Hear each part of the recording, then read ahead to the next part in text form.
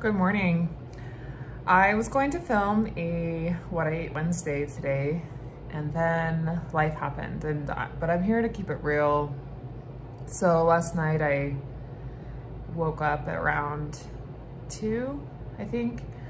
Pretty sure because I had paint in my closet, and I was the fumes were probably shouldn't have been sleeping in my room with all the paint fumes, but anyway, sometimes these things can really knock us off, and especially the following day can be really rough. And I've learned that when things get stressful, or when things get complicated or hard, or things don't go as planned, you don't wake up in the morning and say, oh, I just had the most beautiful 8 hours, like I'm just ready to go and let's burn all this energy.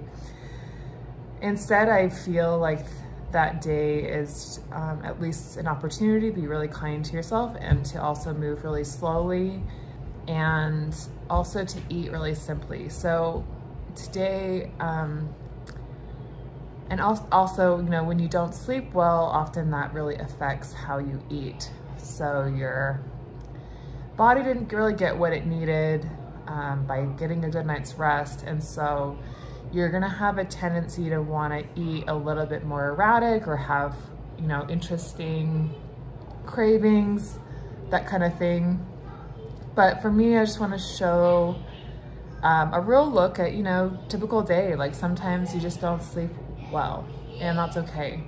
That's an opportunity to start over and be really, just have a more simple day and rest as much as you can.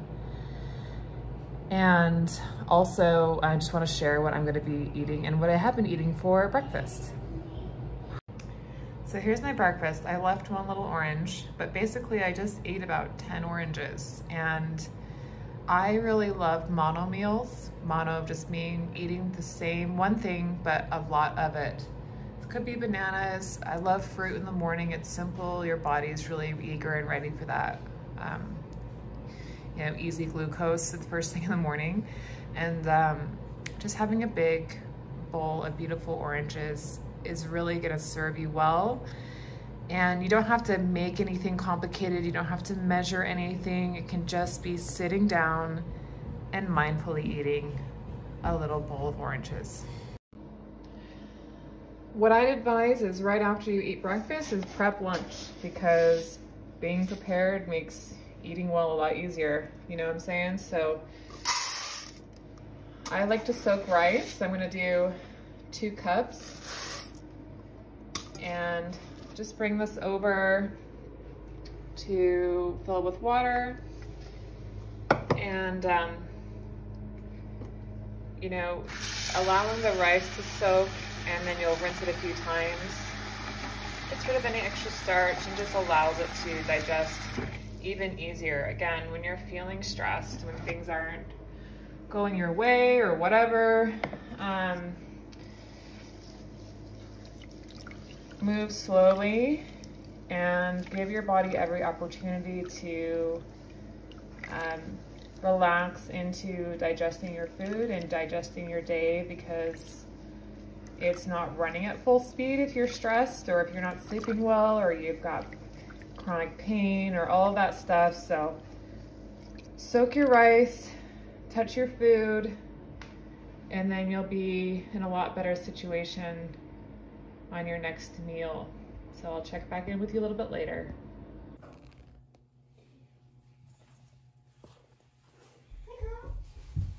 Hey, kitty. Okay, here's the Madras lentils Costco hack. I'll share the recipe below and the modifications that I used. It's not a grand slam because one of my kids doesn't like it. He just wants plain black beans. But, 2 out of 3 ain't bad.